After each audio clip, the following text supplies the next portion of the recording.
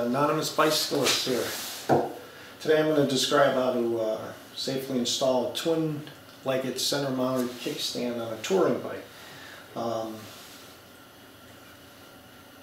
go ahead and take it apart now. You see how the kickstand's holding up the bike. Of course, I'd like to explain how the bracket works in comparison to the typical brackets that come with these kickstands. This one happens to be made in Switzerland.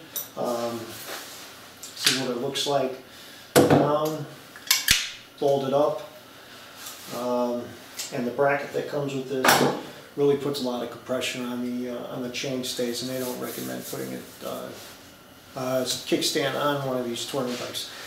However, if you're like me and you insist on having a kickstand on a touring bike, you're going to figure out a way to do it.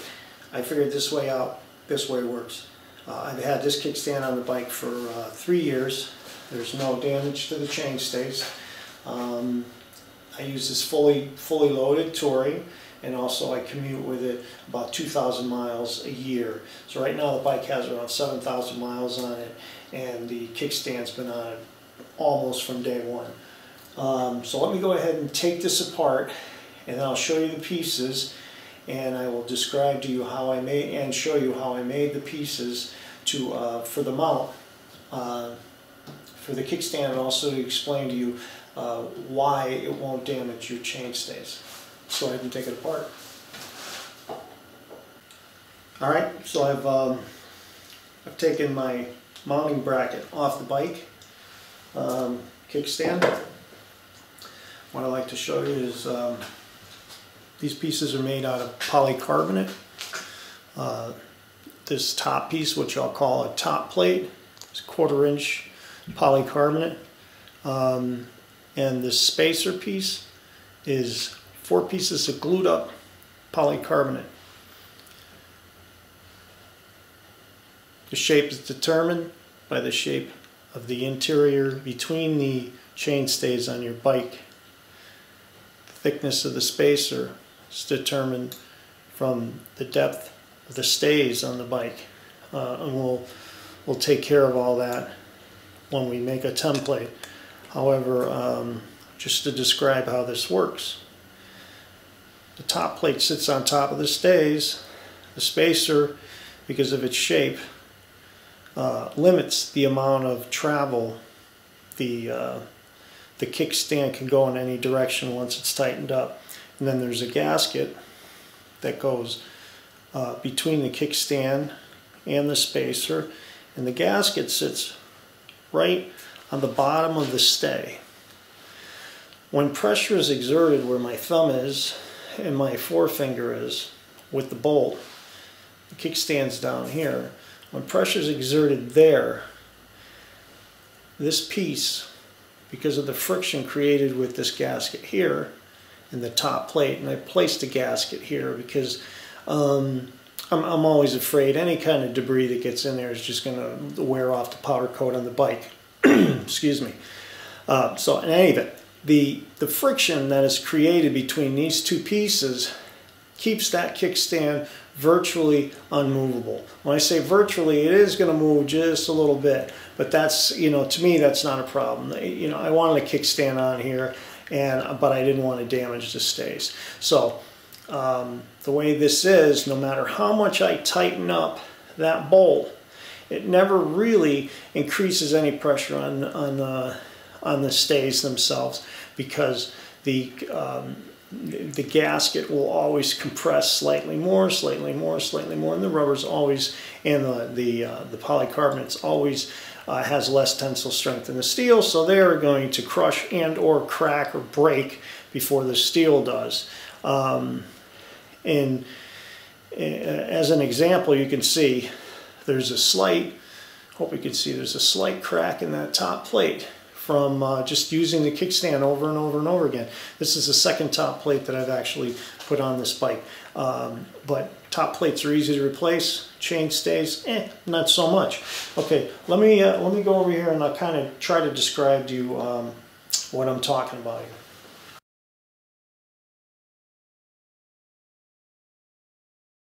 All right, so we have our stays and we have our spacer.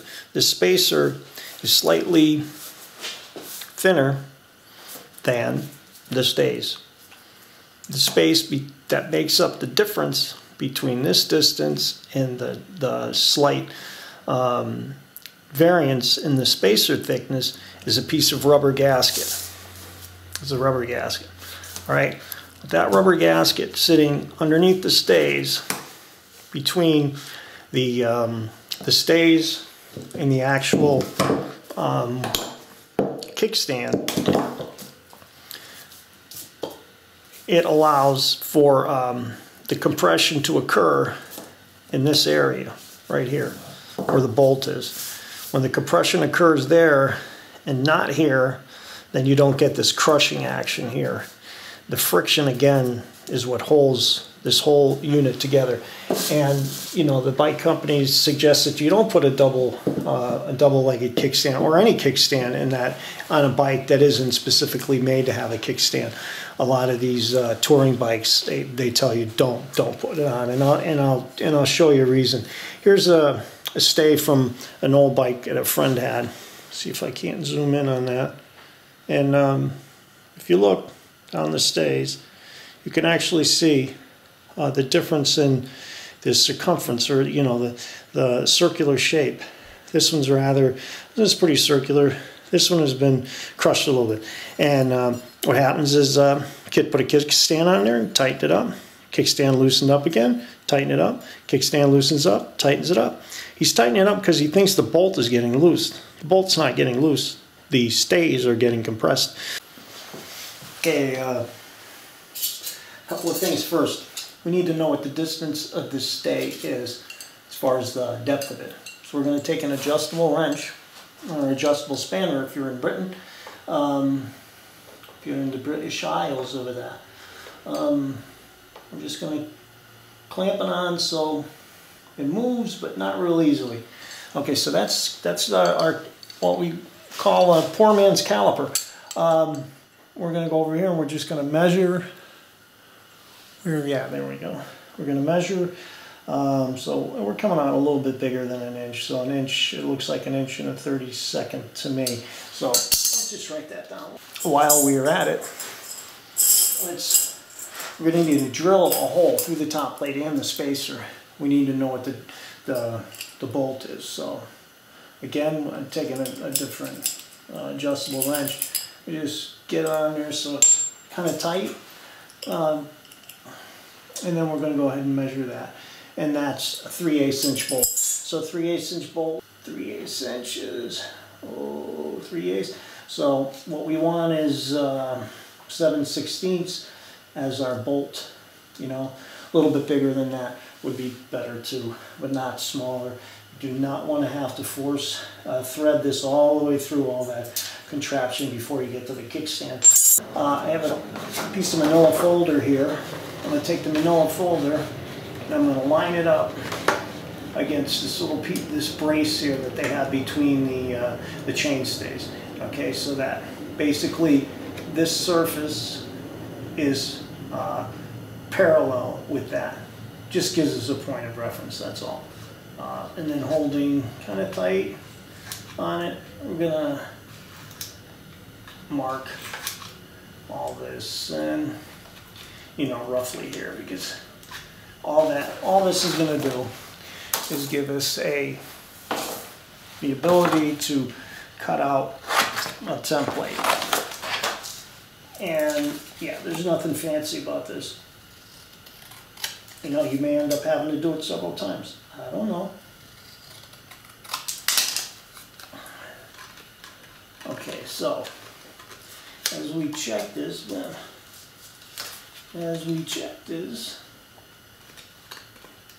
I can see that it's hanging up a little bit, and I don't really like the way this angle is, so I'm gonna cut it back a little bit. And it's still too long. It's touching here, but this is the side that I'm more concerned about. So I'm gonna try to look at it, try to get the fore and aft kind of parallel. And again, it's just a wee bit tight. Kind of look at it. It fits in there. It moves around a little bit, and that's what you want. Okay. Mark as to where, and you know, it's stupid anyways because it's in the center. So we are going to notch that out. But in any event, that's our template. Let's see what we're going to do with this. We've got our two numbers here. Okay, I've taken a template and I've drawn it on graph paper just so I have a center line down the actual spacer block. That's the shape of it. Spacer block is going to determine what the top plate looks like. Top plate hangs over 1/2 inch. Take your scale, ruler, whatever, measure over 1/2 inch, measure it parallel to that line, not like this, like that, and then just strike 2 lines. So that determines now what our top plate will look like. It will be fore and aft exactly the same length of the spacer block, minus that cutout for the derailleur cable, right? So what we'll do is we'll cut these 2 out, and let me go show you the next step. Okay, so we've got the template for our spacer block right here, and also for the top plate, all cut out in graph paper. We're going to glue those onto our material shortly. So you can see this is made out of multiple pieces of polycarbonate glued together, cut out to the shape with the hole drilled in the center, and of course the 3 holes that hold the top plate from twisting. What we're going to use for that is polycarbonate sheets. You can get this at a big box store or whatever. They have plastic on them, and I mean a plastic sheet on it to protect it, because it's normally used as you know, see-through glass. But what we're going to do is we're going to scratch the surface each side, and we're going to glue them. I'm going to scratch the surface of that, scratch the surface of that, we're going to glue it. I'm going to scratch the surface of that, scratch the surface of that, we're going to glue it. And that's going to form our piece. Alright, I'm making this all a little bit bigger. You don't need anything quite this size. If you have the right tools, you could probably make it really close to the size it's going to be in the end. However, for instructional purposes, I've made them slightly bigger so that we can use some hand tools as far as making this. And then we'll need an additional piece, of course, for the top plate. Now, these are the adjustable wrench that I measured the chain stays with, and it's still set at exactly the depth of the chain stays. Now you notice that it is slightly, and maybe you can't notice, well, if I go like that you can notice, this piece is slightly smaller than the chain stays, and we want it that way because we want to make up the difference with a piece of compressible material that's larger than this. Okay, so in my case I've acquired some rubber gasket material, and that just makes it. Now, dependent on what your stay width is, this I don't know. You may need to end up using 5 pieces. You may end up needing to use 4 and another piece of, this is 1/4 inch poly. You may use 4 of these and an 1/8 inch piece of poly, or any combination of which to gain this distance. So you're better off finding out what this distance is and then dividing it in quarters, eighths, whatever you need to do, and of course trying to find some type of rubber gasket. You can get this at a lot of auto stores and machine shops, whatever. You could also use leather. You can use inner tube material, you know, and just keep gluing it together. Right. Just when you glue it together, make sure you sand this crap down really good so that the glue adheres. And make sure you got it thick enough. Thicker is better. Not thick enough is going to put the pressure on the chain stays. Okay, let's glue this up and we'll go to the next step. Okay, this is our poly. And I've just used some really rough grade sandpaper and just, you know, just sanded the crap out of it willy-nilly. I mean, all over it, all the corners, everything. The most important part is going to be in the center, but, you know, you want to really scratch this stuff up, right? And you want to do both sides. I mean, you want to do the side that both sides that are going to be glued together. That's what I mean. Okay. After you got it all scuffed up, take a rag and some denatured alcohol, maybe acetone. Just be careful with all of this stuff. It's highly flammable. Okay, so I've got two I'll call them sub-assemblies here. Each one is 2 pieces of essentially 4x4 pieces of polycarbonate, and they've been glued together. They still have the protective sheet on here, just because I'm OCD that way.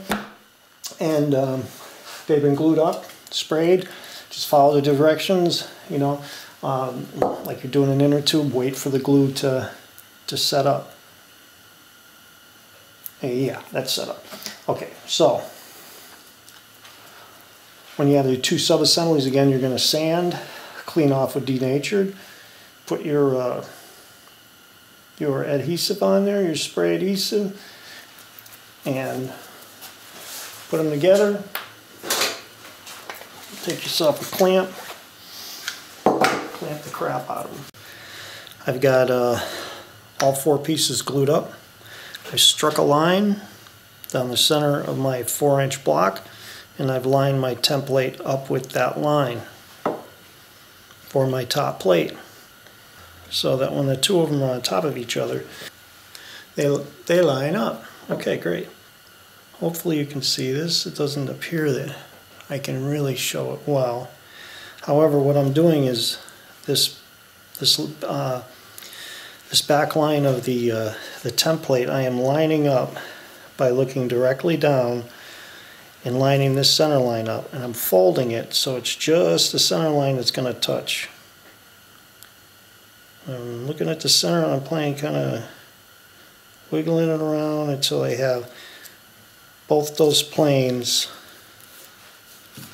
lined up. Okay. Now look at them, pray that it's okay. Yes. Okay, so now we see we have our spacer block and our top block. Now we can machine through both of them at the same time before we actually cut out the pieces themselves. Now before we do that, this piece, when you cut it, depending on what you use, how well you've made your template, may need to be sanded down. You may need to use a sander, a belt sander, or a file or something like that. But if you use any kind of mechanical device that operates at a really high speed, it's going to warm this material up pretty good. The material's not going to suffer, but that glue may come unbonded. So I'm going to show you a trick to keep these together, just in the event you have to machine this piece to get, like in the case of this one, I actually had to use a belt sander, and when they started to come apart, I needed to get them back together and stay together, you know. Especially if you're on a road or something, you need to do something, and all of a sudden they fall apart, and you're just, oh, that guy doesn't know what he's doing. Okay, we're going to show you how to resolve that issue. Bind these together. It's a plain box of your regular number 4 finish nails. We're going to drill some holes. We're going to drive finish nails in there. We're going to cut them off. We're going to tap the ends so that they become like rivets. So what I've done is, with a hammer, the edge of a hammer, and a piece of steel on my vise, I've taken these finish nails and I've just tapped them until they almost have like a threaded appearance to them. But really what I've done is I've kind of flattened them out and made them oblong. So now when they go through the hole, they will be slightly bigger on one or two sides than the hole themselves. They'll actually grab on to all 4 pieces that it goes through. We'll cut them, and then when we tap the ends down to rivet them, everything's going to be fine. Okay, so let's just do that.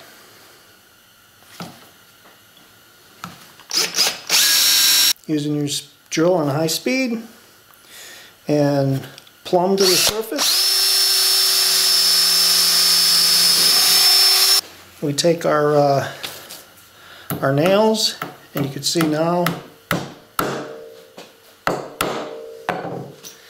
they go in much tighter, pretty machinable material. Okay, let's go on. We're gonna go ahead and cut these off using a pair of the wire cutter on a pair of needle nose pliers. This is gonna let them sit just proud of the surface, and then what I'll do is I'll go over there on the metal, and keeping this backed up on a piece of steel, I'll whack this down. This is going to deform the nail and hold everything tight. I could see that was the top of the finished nails all kind of riveted down. Okay, so now what we're going to do is we're going to line this up, looking over it again, straight down our center line, and it all looks fairly good. I'm going to go back here to 3/4 of an inch. This is 1/4 inch grid, so 3/4 of an inch. That's going to place my hole for my kickstand right there. Gives me, plenty of room around it. We want to drill for the mounting bolt right now. So again, with our board to protect our bench, line up that center line really good. Okay. The thing of having it struck is you can see right through the stuff. We used our poor man's caliper to measure our bolt. It came up 3/8. We need to go slightly bigger. Do it on the shank. You can see this is slightly bigger than that. So if we again use this as a caliper to figure out that's actually 7/16, we could see that the bolt is bigger. We need to go up to that. But we do not want to start with that. You start with that and this comes undone and this starts to spin. Will be like a lawnmower blade. So what we're going to do is we're going to step drill the hole. We're going to start with a small drill bit. Okay, so we got one there. We'll just grab another one that's slightly bigger.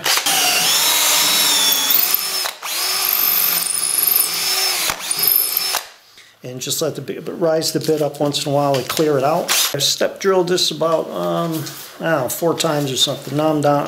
I'm at 3/8 now. You see, that's the size of the bolt. It's not going to want to go in there.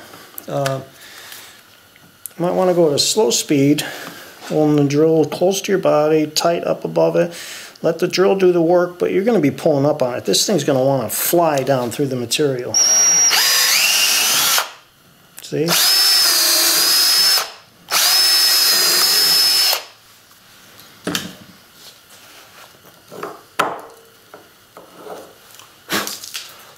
Perfect. Next, I'm going to drill the holes through here to put these mounting screws in the top plate. I'm using a machine screw here. You could probably use a wood screw. But if you look down the screw, the way I am, if you picture my face right up above here, I can see just a little bit of this bit behind this. I can see the edges of the threads hanging over. However, one way to check to make sure that the plate here is going to accept the threads, just take a piece of scrap material, drill a hole through it. Take your screw. With you could do this by hand or with another battery drill, just giving it some force. Okay. You know that you threaded that in. That's a threaded connection. Okay, no problem. So we know we've got the right size drill bit for here. Start with a small one, go up 3-4 times, whatever it takes you to find that perfect hole. Okay, so, but for now, let's just drill through here.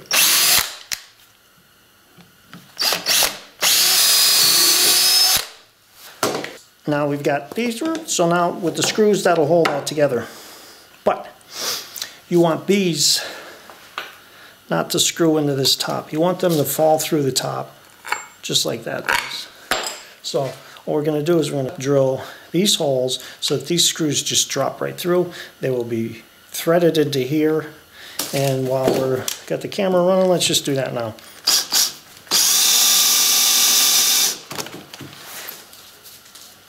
Get them down there, kind of, not when they touch. If the head touches and it starts to back off, it's just going to strip your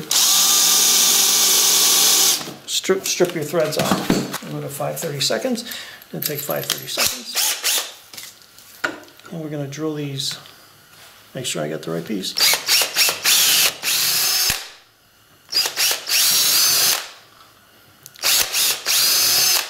And remember, when you're drilling this and you're just holding it, make sure that you know what you're doing.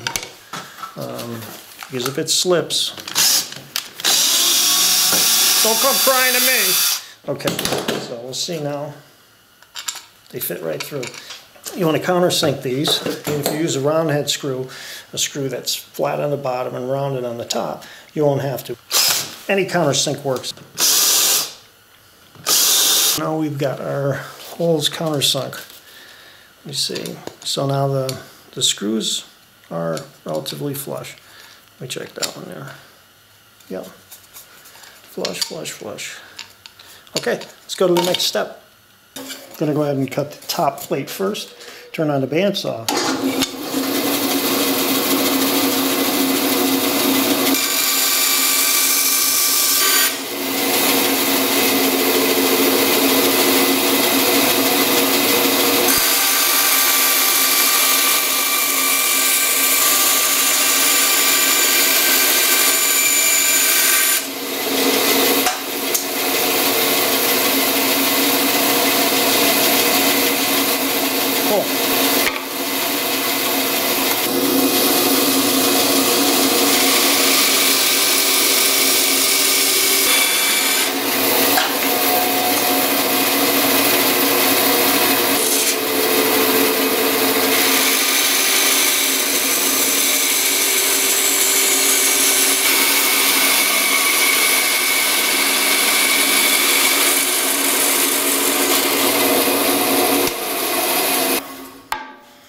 Got our piece.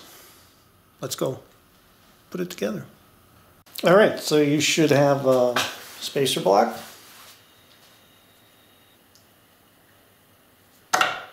And a top plate. We got our gasket material here. What you're going to do is just draw this out. You don't need this little tab. What you're going to end up having is a piece of gasket like that. You'll see I have a piece of inner tube glued on there because I need just a little bit more space to make up the difference under mine. Again, chain stays are going to be different, so you're going to have to cut one of those out. Also, you're going to have to cut something like that out, right?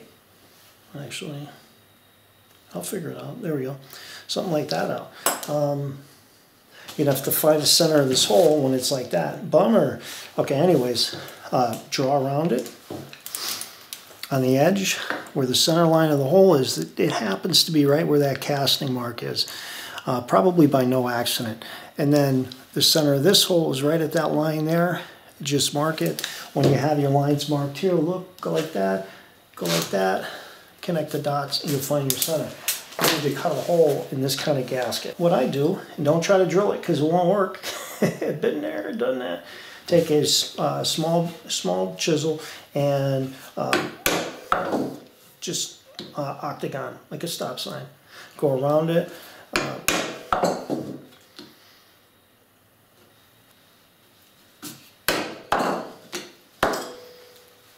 I think you see like bada, okay.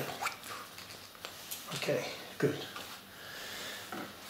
All right, now we're going to put it on the bike and make sure that all our tolerances are right.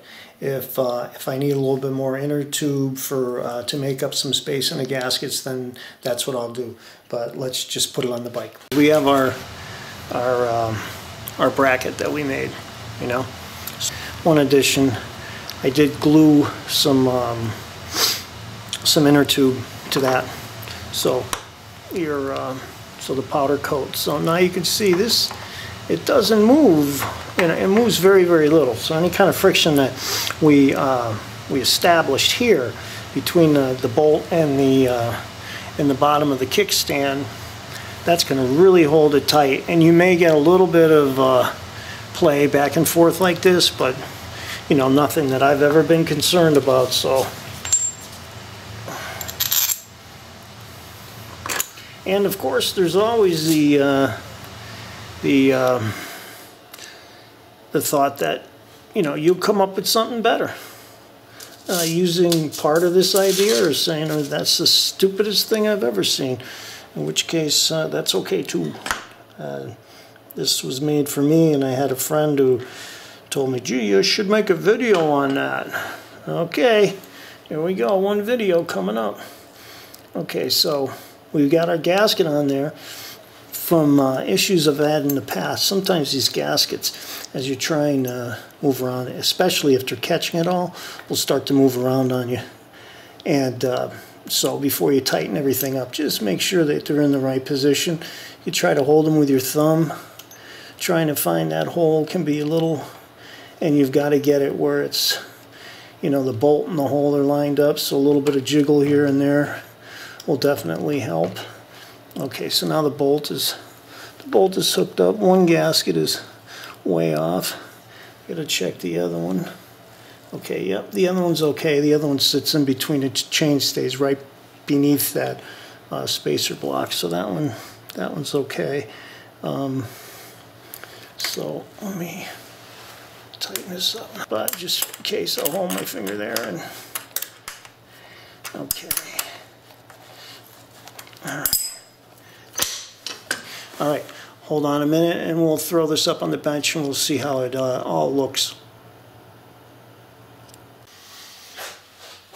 Okay, well, there's your new kickstand mount. Now,